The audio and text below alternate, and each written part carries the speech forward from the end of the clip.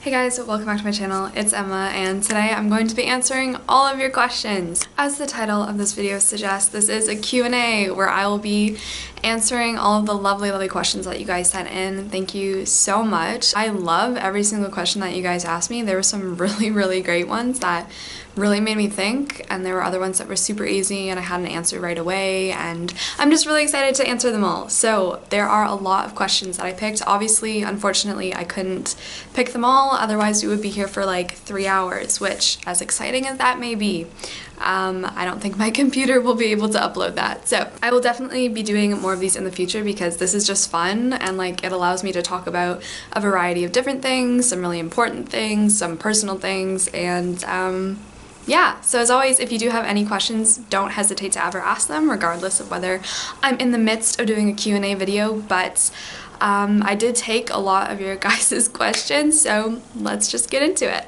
A lot of these questions are book and booktube related, so our very first question is, what is your all-time favorite book? Yeah.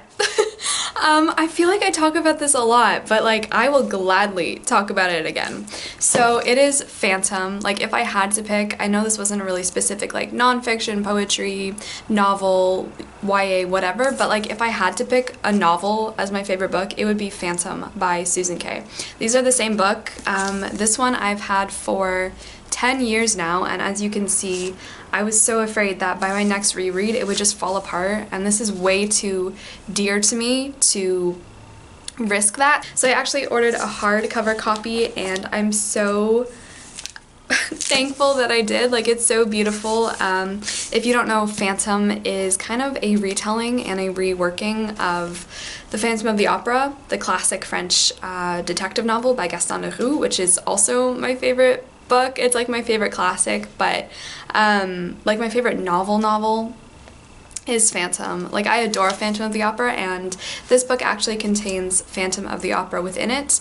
This is an exploration of Eric, the Phantom of the Opera, his life from his birth to his death, and so it chronicles his beginnings with his mother in France, and then he runs away, he joins this band of gypsies. From there he goes to Rome, he learns how to be an architect, he goes through all this terrible stuff. Obviously he's just abused throughout his whole life for being ugly, being disfigured, but also being a genius, a prodigy, basically excelling in whatever he chooses to put his mind to.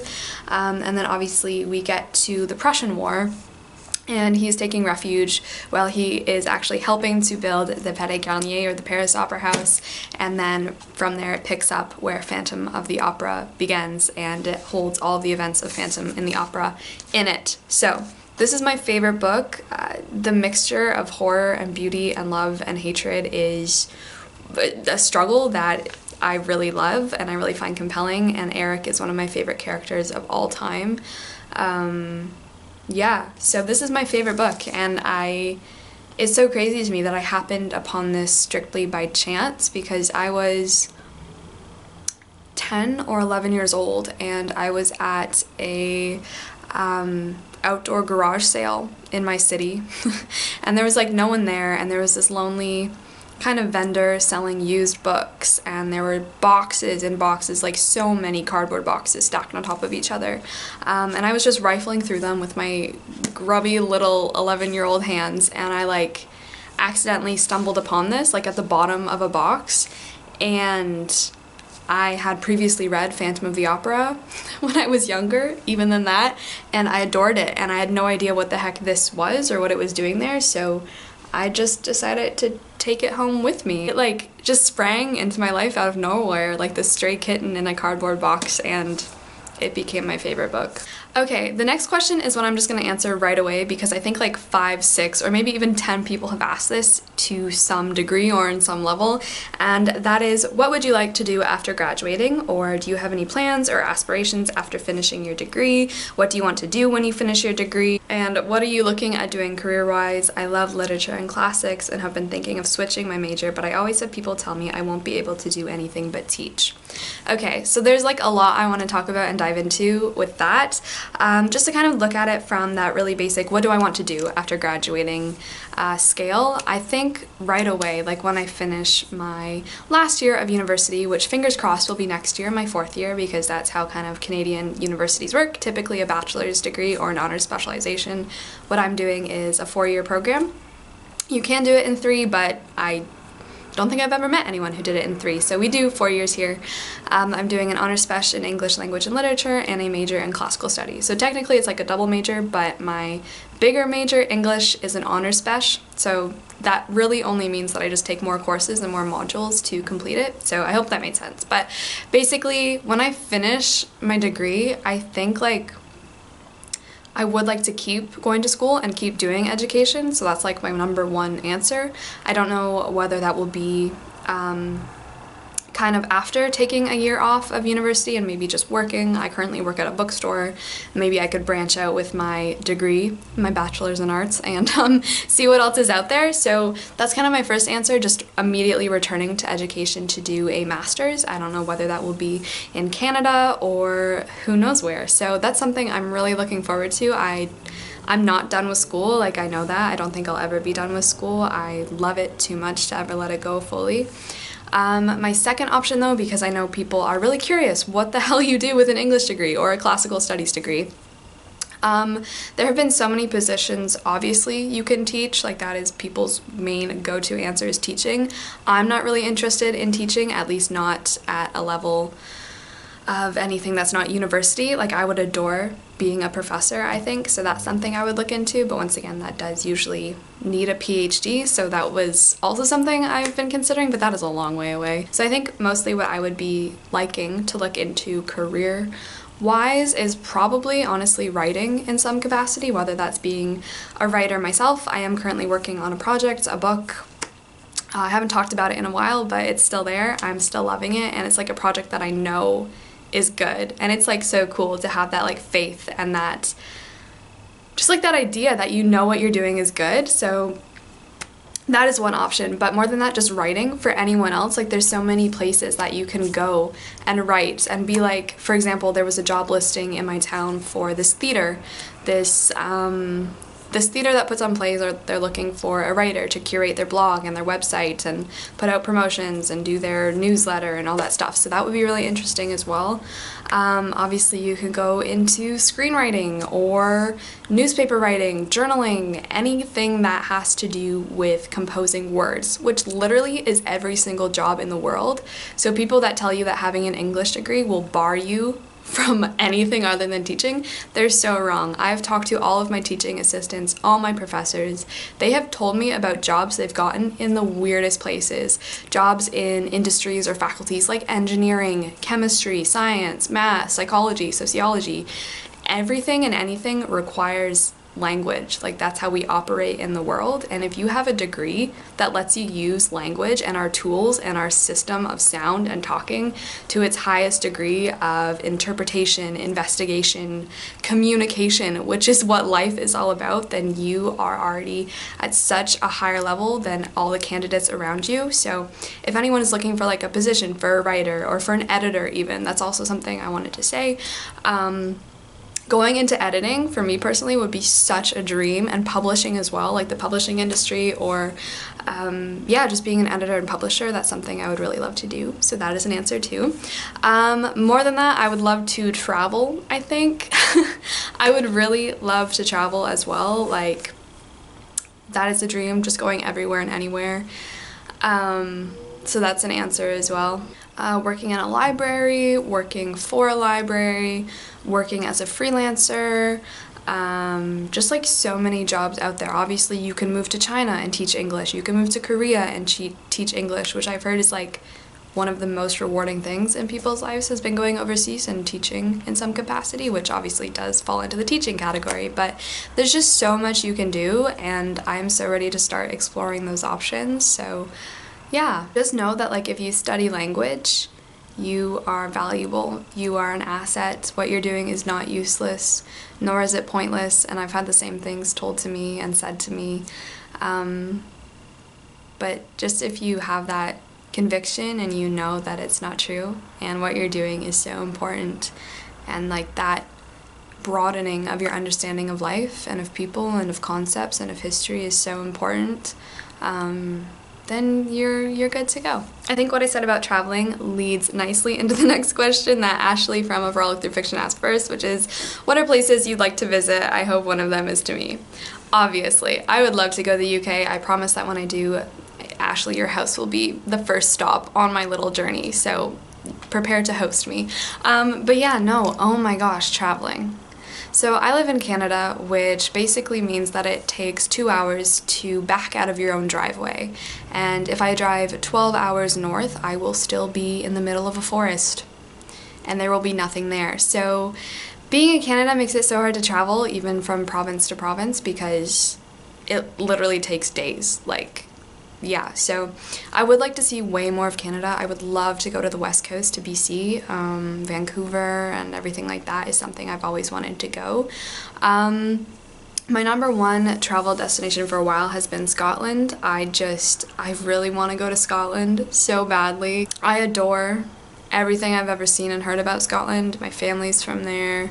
And yeah, I just think it would be so cool to go see. Obviously Europe, I've never been to Europe. The only places I've ever been are the States, places in Canada, and Honduras. So I've only been to 3 countries in my whole entire life, and that seems really sad to me, but I know people living in Europe, for them, like, I feel travel is just so much easier and so much more accessible. So I would love to go to Europe. Being a classical studies student, I just want to go see everything I've spent so much money and so much time learning and studying, and I want to see it and just be there with my own 2 feet. Obviously Greece and Rome, I would adore. Oh my gosh, I would adore going to Greece. So that's number 1 too. I might have an opportunity, I think next summer, to go on kind of a dig, an archaeological dig to England, actually, in the north of England. So that is something I might look into, and I'm very, very excited. Strangely, I've also always wanted to go to New Zealand since I was little. That's something I've always wanted to do. More recently, Russia, because I've been getting really into Russian literature. I would love to go to Russia. I have no concept of what 21st century Russia is like at all. It's just this place of mystery for me for some reason, which is strange, but I don't know. Just anywhere, honestly everywhere. Africa, Mongolia, China, everywhere is my answer, but yes. Okay, moving on. Muriel asked, why did I choose English literature as my major? So when I was in high school, I actually thought I wanted to go into science, and I applied for a couple marine biology programs, and I also applied for a neuroscience program. I got accepted into both, and basically my first year at university, I was only taking science. I was taking like biology, I took a course in bioarchaeology. I really was not doing English or literature at all. I had English as my elective. I also had a classical studies elective first year, and basically my life plan was not to do English. My plan was to be like a marine biologist, to go into biology, save the world, that kind of thing. But then I took English as an elective, and English, I had applied for an English program and I was accepted into that as well, but like it was never really my plan to fully go through with it, because as all the comments have been saying, I was just getting so many bad things said to me about pursuing an English degree that I let people talk me into not doing it. But I'd always loved books. I won the English award in high school and in elementary school. It was always like the thing I loved most, but the thing I kept myself most from. And then when I got to university and I took English as my elective, I couldn't do it anymore. My first year English course was such an amazing course. Today it still remains one of the best courses I've ever taken.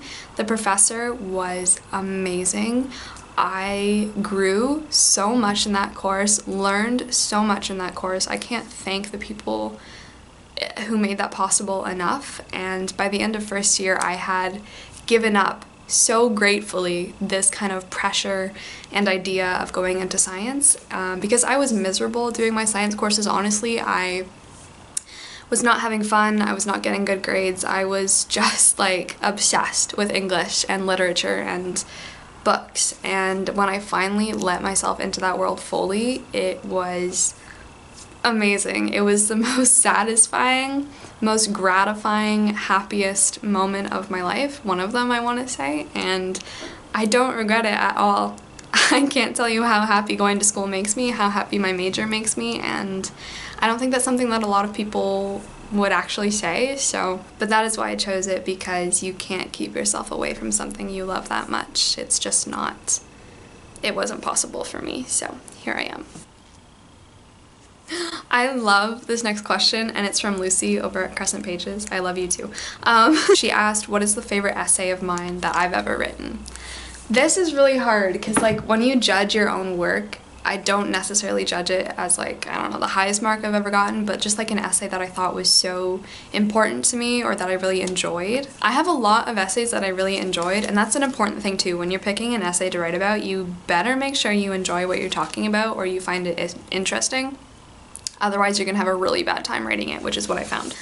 It's actually an essay that I wrote in my first year at university when I didn't even know what I was doing it with my life, but I actually wrote it on Paradise Lost and The Rape of the Lock by Alexander Pope, and obviously Paradise Lost is by John Milton, but it's also the highest mark I've ever gotten on an essay in university. I actually got a 96 on it, which is so strange. The girl who wrote this paper thought that I wasn't gonna continue writing things like this. I was gonna be in science, so it's so strange that like, I don't know, it just like shows how like what you hide from yourself seeps out in other ways and other people see that. And the TA who like marked this and talked to me about it really was like influential in me deciding to just really embrace literature, so yes. But to just talk about it for a second, I called it Sad Virgins, Hungry Hearts, and Crotchety Car Salesmen in John Milton's Paradise Lost and Alexander Pope's The Rape of the Lock. I wanted to talk about Sin, who is actually a character in Paradise Lost. She is a female, obviously. I wanted to talk about Eve, and I wanted to talk about Belinda, who is kind of our main girl in The Rape of the Lock, which is also an epic poem. I guess this does really talk about ecofeminism as well, which is the idea that the subjugation of women and the subjugation of land are fundamentally linked. Where's my thesis? So Satan as coquettish conqueror and Adam as clingy cosmopolitan equally implicate their ideals of empire on the landscapes of Eve's body and mind, who is in all aspects symbolic of a virgin territory and its indigenous people. But if the progress of empire is ever westward, these three so-called empresses are nothing but generational mimetics of each other's fallenness, whose poisoned minds and rifled bodies reflect and represent the violence, futility, and circularity of imperialism. So it was a weighty one. It talked a lot about like land, female bodies, empire, just everything like that, because The Rape of the Lock deals a lot with that too, and kind of commodity fetishism and stuff like that. I did also pick an essay that I wrote for my other major though, because it's quite different. This one I also got a really good mark on, and I was surprised because I thought it was hot trash, but when I read it now I'm like, no, I was just being stupid. It's actually pretty good. This one is called Sexualized Signs, Mythological Scenes as Transactions of Power in the House of the Veti. So the House of the Veti is a house in Pompeii that is obviously covered in ash now, but it contains these really, really beautiful wall paintings of mythological scenes. But the mythological scenes are all scenes of kind of abuse of women in some way or another. So the painting that I chose to examine was Ariadne being discovered by Dionysus, which is in a triclinium, which is a dining room. That's just the Latin word for dining room. Basically, through this lens, this paper analyzed in detail how the location and placement of this painting, its use of the Pompeian fourth style, and its content of weakened and eroticized female sexuality combined to heighten the dominance, power, and authority of the dominus of the house and others like him within the Roman social sphere. So it was all about how like these paintings of mythological scenes were like stripped of their mythological value and just used as erotic signposts, basically. Yeah, so that was a really cool one I wrote too. I'm sorry, I could like talk about things all day, but those are some answers. The next question I just love so much.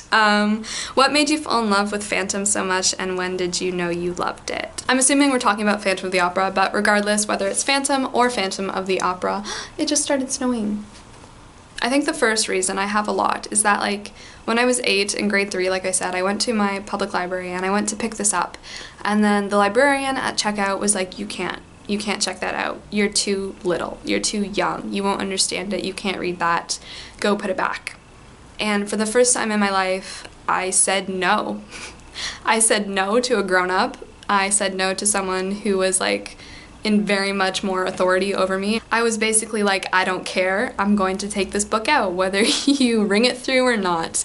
And that was like the first moment in my life that I realized like I can have my own brain and I can say no to things. And if I want, I can know how smart I am. I can know my level of literacy and I can read this book. Which was definitely quite a big realization for my small 8-year-old brain to have.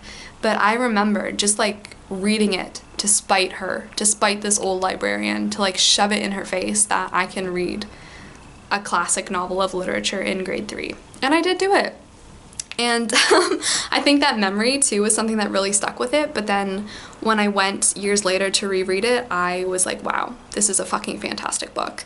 There's so many elements to it that I love. The comedy I just find absurdly funny, especially with the directors in here of the Opera House. I just think they're hilarious. Obviously we have what I'm most attached to, the story of Eric, and just that kind of persona of that loner, that creature who's not given love, who's not shown the philosophy that I hold so dear of Rilke's, which is really what I think connects me to this book as well. And Rilke and the Phantom, their works came out together so close. This was first published in 1909 as a serial. A lot of Rilke's works came out before then and during that time period as well. But that philosophy that you should love monsters because everything terrible is in its deepest being something helpless that wants help from us.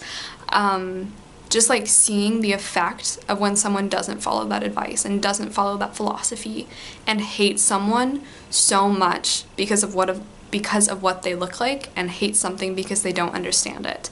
That was like my first experience with this book, and like me really realizing that it's not okay to be mean to people for any reason, regardless if they've done horrible things, evil things, awful things. If they've murdered someone, everyone deserves the same level of compassion, which is such a controversial topic, but like that's just something I believe. And like seeing that play out on page and seeing the effects of bullying really is just so awful. I was also a big fan of the writing. Obviously I went to go see the musical of this. I loved it. There's just this whole world that welcomes you in Phantom and Phantom of the Opera.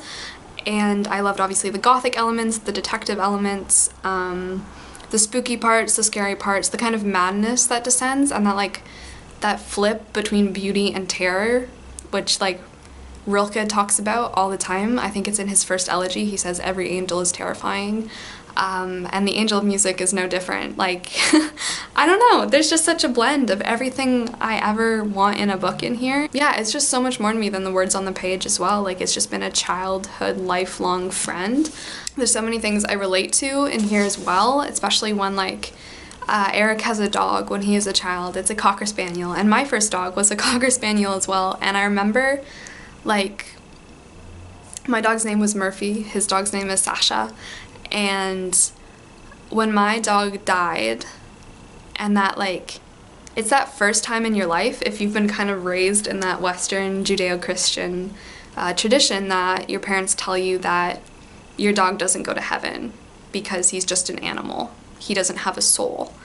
And then like that same thing happens to Eric in here, where he's told that when Sasha dies, she won't go to heaven because she's just a dog, she doesn't have a soul.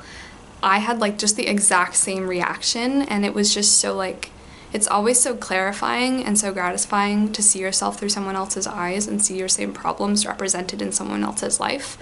And that was just such a huge, mind-blowing thing for me to be told, and to see that play out in such a similar fashion, and to thankfully see him reject it as kind of hugely as I rejected that in my own life was so nice. And just to be like, no, all dogs go to heaven. I think that's a movie. But yeah, it's just stuff like that over and over again. I don't want to get really too much into it. I could do a whole video on it, but yeah, I just realized I loved it as soon as I picked it up. As soon as I held it in my hands and read the first sentence, the Phantom of the Opera did exist.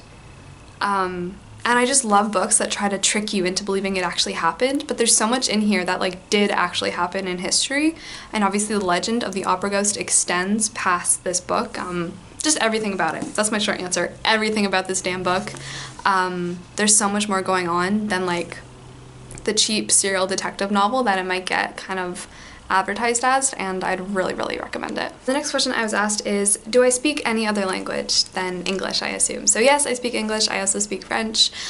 Since I was in kindergarten, I've gone through a French immersion public school, French immersion high school, which is really great. I'm so blessed that Canada offers these options, and so I am fluent in French. I think I took one university course in French, but like I just haven't studied it in university because I've studied other languages, which leads me to my next language, which is Italian. I've taken Italian for 2 years now, and I do consider myself pretty fluent in that as well. Like I can hold a steady conversation, so that's great. I can also read ancient Greek, but once again, I don't really speak it, so yeah. And then we have a question from the beautiful Carolyn. Carolyn, no. Just no. You are ridiculous. I'm not answering this. You're gonna make me blush. Stop it. The next question is, what books do I recommend for someone that wants to know about ancient Rome and some mythology? Also, have you ever read any Portuguese literature? And then I got some really, really great recommendations. Thank you so much, Alex. Thank you. I love getting recommendations, and I don't think I have, actually. But it's about time that I do, so I will definitely be looking these ones up, and thank you. I guess we'll start with ancient Rome recommendations. I kind of split them into 2 categories, and there might be a lot, so bear with me. So if you're kind of just looking for a broad overview of ancient Roman civilization and everything like that, I do recommend A Brief History of the Romans. This is a textbook as well, so like just be aware that it's probably a little bit pricey. I don't remember how much I paid for this. I think I found it at a thrift store actually. So if you do go to your local thrift store, usually they will have like a history section or a classical studies section. You could maybe find it in there. I'm not sure. But basically this goes over everything from Roman religion, mythology, to society, art, culture, law, war, military, literally everything you could want is explained in here. So this was really great. This was actually the textbook for my first year classical studies course, which was just an introduction to the ancient world. So if you are also similarly looking for an introduction, The Brief History is really great. In terms of kind of really digging in deeper and going with some like actual Roman authors and primary sources to kind of complement your interest in history, obviously we have the Aeneid by Virgil. This is a classic. I don't think I really have to mention this, but it's not so much for the history, but it is kind of the main Roman epic that obviously everyone talks about. We are following Aeneas as he is actually escaping from the Trojan War, so it's kind of like a nice segue from Greek culture and civilization to the beginning and the start of Roman culture and civilization. What are they doing out there? In terms of kind of the founding of Rome and then Rome's like quasi-mythological beginnings, I really recommend Livy. He is a historian. He wrote The Rise of Rome. I have books 1 to 5 here, which is really awesome, but it basically starts from Rome's beginning and the settling of Romulus and Remus from the she-wolf, and basically everything that started off Rome as a city, or what Livy proposes as like the mythological beginnings. Romulus obviously kills Remus, hence why it is called Rome and not Rheme. But this one honestly is just really entertaining. I've had to read a lot of Livy throughout my degree so far, so really recommend. If you're looking at knowing more about Roman emperors and stuff like that, I'd really recommend Lives of the Caesars by Suetonius. Suetonius's writing is just, I think it's so funny, so entertaining. I adore it so much. He actually starts off with Caesar, who is obviously not the first emperor, but is really important to know about once you get to Augustus and stuff like that. So then he goes all the way from Augustus until Domitian?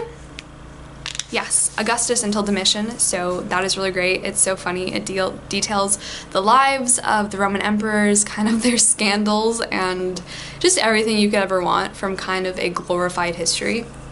And then we have Lives of the Later Caesars. No one knows yet who wrote this. We never will, honestly, but this one goes from, I believe, Hadrian to Heliogabalus. Yeah. This one's also really funny. I'd really recommend this to know more about like Roman emperors and such. And then in terms of mythology, I have some more things to say.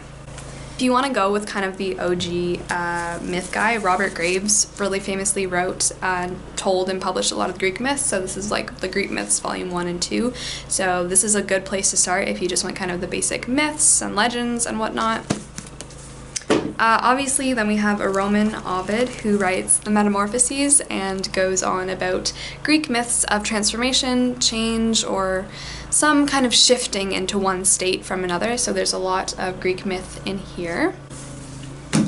If you want kind of like a modern, cool, beautiful coffee table book that also offers some really great information and really just kind of accessible, easy mythology information, I would recommend The Greek Myths by Robin Waterfield. This one is so stunning, like it comes with such beautiful pictures. Like this one is Pasiphae and Daedalus, and there's little Icarus in the bottom, but it basically goes from the beginning and the inception of the gods and the genealogy of the gods, which is so helpful if you've like never been really introduced to Greek myth. It also details the creation of humans and everything like that. And then it talks about the Olympian gods, the Greek heroes, the Trojan War is in here, and just like everything you would ever need to know for like a really good groundwork of mythology. Greek mythology is in here, so that is that one. And then in terms of like modern novels that are good retellings that might just make you a little bit more interested or whatever, I'd recommend The Song of Achilles by Madeline Miller. This one is so great. It details the Trojan War and the relationship between Achilles and Patroclus. Madeline Miller also did Circe, which is another really great Greek mythology retelling, so I'd really recommend her works, but yes. I think I am planning on actually doing a whole video on classical studies recommendations, both on the Greek side and the Roman side, and maybe a little bit of Egyptian stuff, so if you'd like to see that, let me know, because I have literally books upon books and recommendations upon recommendations that I would spend forever talking about, so I hope that answered it a little bit. If the workload in English ever gets too much, I personally overload my semesters by taking 6 courses. Last semester I actually was taking 8 because I was auditing 2. That was a little bit crazy, but like it was honestly still okay. There are obviously days where I regret my whole life, regret taking so many courses, but like honestly, like it just doesn't get too much. Like that's not something I would really worry about. But once again, I think it just helps so much that I love it so much, because that means I want to put the extra time in, I want to do the extra work, I want the workload to be crushing because I like being crushed by it, if that makes sense. So to answer your question, no. Valcoria asked if I could study anything else, what would it be?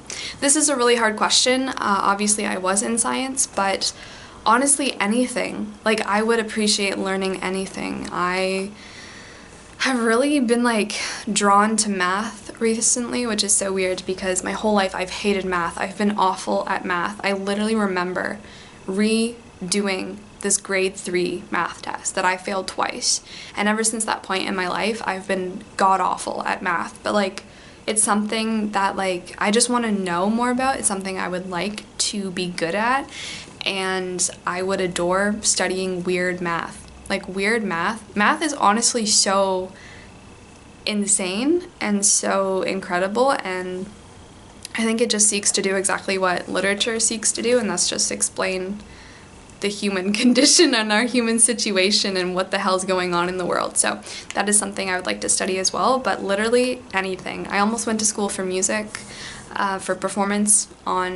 instrument performance, so that's something too, but yeah, anything. I also got a question on if I had any celebrity crushes. Yes, I will briefly mention Cillian Murphy. Peaky Blinders is one of my favorite TV shows, and he's part of the main reason why. Skyborn Lady asked, how do I spare time for books apart from my uni readings? That's a good question, because like I feel like studying books doesn't leave you a lot of time to actually read books. So for me, audiobooks are like a really big lifesaver. If there's something I really want to listen to or something I really want to read, but I don't have a lot of time because of my syllabus schedule, I will just listen to an audiobook whenever I'm not doing something super important.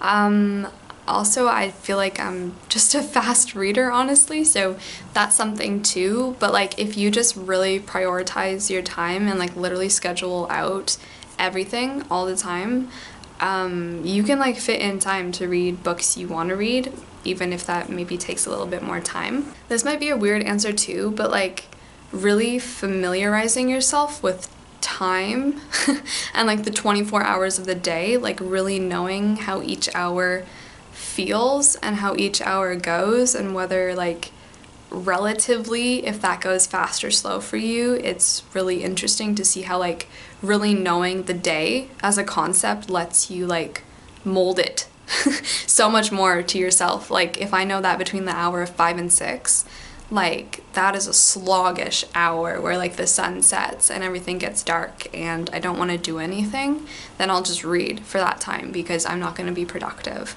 And it is important too to take breaks, like other than just knowing the time of the day. It sounds so silly and abstract when I say it, but like really like knowing how long a minute is like is really important. This sounds so strange, it's probably not helpful at all, but like I found that that's really important to know exactly how long a minute is, not just like looking at it on a clock, but like having your own internal clock and knowing what it feels like to you. That's really helped me, which is a weird answer. But yeah, if you're in public transit, if you're on a break, taking breaks is really important and it can make you more productive, and it might, like taking a 20-minute break to read a book might make you then speed up 20 minutes later and actually like get on and do your work because you've had that rest. So that's another answer too. Molly Rose Reads asked, what was the first classic I ever read? The Phantom of the Opera was the first classic I ever read. I was 8 years old. I was in grade 3 and I found this in my school library at elementary school and public school, and I read it, so that's very strange, but like this was the first classic I ever read. In terms of like children's classics, I guess, that like my parents read to me, I got this really beautiful collection of stories by Beatrix Potter, The Tales of Peter Rabbit, so I guess that's kind of the first children's classic I ever read, or was ever read to me, or was in my life, but in terms of like a classical novel, it is The Phantom of the Opera. Another question I got asked is, what fictional character would I invite for dinner? I think it'd be really interesting to sit down with either Victor Frankenstein or the monster that Victor Frankenstein created. Maybe having them both at the table for dinner would be quite the meal, because I could just sort them both out and make them both stop being so stupid and silly.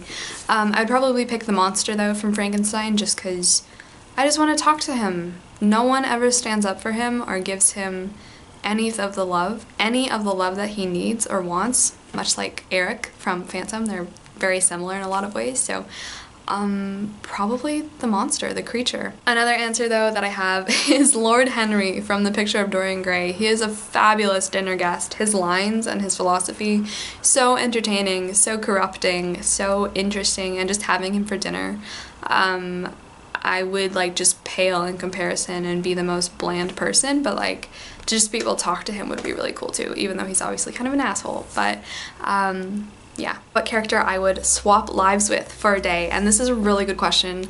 I'm gonna be really basic and just say Hermione Granger from Harry Potter, because I've been obsessed with Harry Potter for so long. It's not really something I talk about on my channel because everyone loves Harry Potter. I've never met someone who didn't. But when I was younger, I just so wanted to go to Hogwarts. Like, you have no idea. You probably do, because everyone wanted to go to Hogwarts, but I still have that desire, so I would swap lives with her, take all her courses. Yeah, and she's just so cool. Oh my gosh, she's still one of my favorite female characters ever. I love her. So, her.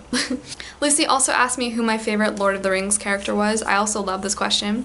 I also love Lord of the Rings. This is so hard as well because everyone in Lord of the Rings is so cool and so unique. I love the trio, obviously, of Aragorn, Legolas, and Gimli, but I think there is someone I love a little bit more. Obviously, I love Aragorn so much. But when I was younger, I had the biggest crush on Faramir. I still really love Faramir. I wish the movies just focus more on his story. Like, obviously he's in them a lot, but just, I don't know what it is about him. He's such like a good person, and I just felt so bad for him. I don't know what it is about Faramir, but I just really like him. He just seems like so kind and so caring and so conscious and so yeah, so Faramir. If you don't know, Faramir is Boromir's brother. He's kind of the hated second son, and yeah, his character is just so interesting, and I really, really like him. So Faramir. Mary over at Mary Among Stories, I love you, asked me, what inspires you the most? This is really hard because there's a lot that I could say. I think if I just had to say something, it would be nature and animals. Like, I just find animals so beautiful, so inspirational, so strong, so just like the ideal. It's so strange, and it's a topic that I would like to explore more with a lot of theory behind it, I think, rather than just babbling on about nature and animals in this little video, but like just the strength and the perseverance and just like the beauty of nature and animals and the respect I have for that, that's what inspires me most. So, yeah. Okay, and then I got another question that was really interesting, and when I went to answer it, I realized that I had a lot more trouble than I thought I would. But the question is, could you recommend classics that aren't sad? It seems to be a theme among classics. And when I went to my bookshelf, I was like, yeah, I'll recommend some classics that aren't sad. I had such a struggle because I do realize that classics more often than not end tragically. And a lot of the time I think that's the reason they are classics, because tragedy is just a common thing throughout time and history and humans. And anyway, I did find some happy ones, so here they are. So the first one, pretty much all of her books are pretty good and pretty happily, so you're safe there, but it is Jane Austen. The one I would recommend, this is my favorite, Pride and Prejudice. You've probably heard of it. I know you have. It's really, really good. There's quite a lot of funny parts. I would really recommend, and like I said, pretty much all of Jane Austen's novels aren't very tragic at all. So I would really recommend this one. This one is a romance, kind of a romantic comedy, but you are safe in Austen's hands from tragedy. The next one that does not end tragically either is Far from the Madding Crowd by Thomas Hardy. This one is just really great. It's also a romance. We're following Bathsheba, who lives on a farm. She's a farmer, and then she meets these three men who are all very different from each other, and there are some sad elements to it, but ultimately it does end all well and good, so that's another one. I would also recommend The Odyssey by Homer. Go read this if you haven't. It's fabulous. It's fantastic. Don't be scared of it, and it won't leave you crying and sad either. It'll leave you quite happy. So, and then children's classics always end quite wonderfully as well. The one I'll recommend is Matilda by Roald Dahl, because this is just phenomenal. This is one of my favorite children's books ever, and I adore this. Who my favorite booktubers were. So I have so many to mention, and I'm so sorry if I like didn't write you down or forgot you, because I watched so many amazing booktubers. This first person I want to talk about was actually the first booktuber to ever like reach out to me. She was like probably the first person on YouTube who talked to me, and the first person who became my friend on YouTube, which was so incredible, so amazing. I appreciate her and respect her so much. She's also one of the main reasons that I started BookTube, because when I started my YouTube channel, I was just like, I was really only doing university vlogs and really just putting them up because I didn't want them taking up space on my computer, so it wasn't even like a BookTube channel yet, but I had been watching her for a while, and then she reached out and messaged me, and I like flipped out. I have her to thank too for just like inspiring me and welcoming me into the BookTube world, but that's Ashley over at A Frolic Through Fiction. Thank you so much. You really inspired me and really just like made me feel comfortable doing what I was doing, and I love talking to you. We're still really good friends, and yeah, she's amazing. Her channel is stunning. You guys should go check her out. She is wonderful. So that's the first person I wanted to talk about. And then I have 4 other beautiful women who like we are so close, and I want to say that I'm not biased because their channels are honestly stunning, amazing. I wouldn't watch them if they weren't, but more than that, they are such beautiful, wonderful women. I've never met such a beautiful group of people. So I'll really quickly say them because I talk about them all the time, but obviously I watch so much of Mary from Mary Among Stories. She is so sweet, so sensitive, so aware, and I love her videos. Her vlogs are so cozy and awesome, and everything about her channel I love. I love you. Obviously then we have Carolyn over at Carolyn Mary Reads. I can't explain how happy you make me. You're gonna make me like have laugh lines prematurely, and I'm so grateful for that. Like, Thank you. I love her channel as well. She talks a lot about classics, and I love how into Russian literature she's got with me recently, so thank you just for being my friend as well. Lucy over at Crescent Pages, I know I mentioned her earlier, but honestly, her channel is so great and she deserves so many more subscribers. I adore her. She is also one of the first people that I started watching, and what she does with eyeshadow is quite extraordinary. I wish I had that power, but she is just so kind. You are so kind and the world needs more people like you, so. And Kiara, you too, the girl who asked this question, Kiara's Corner, go check her out. Her video quality, her style, the way you speak is so eloquent, and you say words like just in such a pleasing combination. That's such a strange compliment, but you do, and I love you. Some other people I will mention, just so you know I'm not completely biased. I recently got into the book Leo. I love her channel. So that's one. I also love Heather over at Aphrodite Reads. She knows this. I love Yasmin over at Yasmin the Reader, Isabella over at Throne of Pages, Caitlin over at Kate Literature, Britt from Basically Brit, Becca over at Becca and the Books. There's just way too many people to talk about, but yeah. I also got asked a book that I would advise everyone to read. I think one that's really important is called The World Peace Diet by Will Tuttle. I don't really talk about veganism a lot on my channel. I think I'd like to, but kind of do it in more of a just kind of plant-based way, because when people talk about veganism, people get really defensive, people get really aggressive, other vegans as well. Like it's just kind of a, I don't know, it's just kind of a thing that everyone knows about. But I would really, really recommend just reading The World Peace Diet. It's all about basically what your eating habits do and how that affects climate change. Even if you are okay with animal abuse, or you are okay with voting with your dollar to kill animals, it just really kind of details the effects that you have, literally that you will have on yourself as well and your fellow human beings if you value their lives.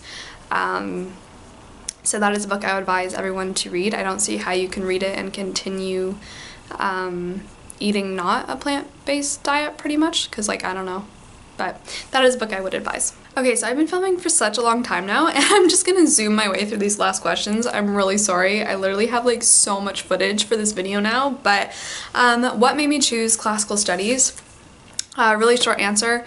Basically, classical studies was not offered in high school, and I took an elective of it in my first year, and I fell in love with it. It was something I'd never heard of before, never been introduced to before, but Greek and Roman history, very quickly, so drawn to it, so drawn to the archaeology, so drawn to the language, the culture, the art, and just everything like that. So there you go. How is my writing going is another question I got. It's not going. Like, I haven't been able to write since getting my concussion, but it is still in the works. I have, I think, 80,000 words in my first draft so far, and come summer, like, that is a project I will be reviving. I'll be doing writing vlogs, so like look forward to that. But like the way it's sitting right now, it's looking pretty good. Do I like sci-fi novels? Yes, I adore them. I would die for William Gibson. I love Neuromancer. It's probably my favorite sci-fi book. I also really love Do Androids Dream of Electric Sheep by Philip K. Dick. I recently read Illuminae, if you're looking for YA sci-fi. That was awesome. But yes, I love sci-fi. Frankenstein sci-fi. My favorite modern author is probably David Mitchell. He did Cloud Atlas, he did Ghost Written, he did The Bone Clocks, he did Black Swan Green, David Mitchell. Favorite classicist or like poetry, probably Anne Carson. Alright, so those are all the questions I'm going to be answering in this video.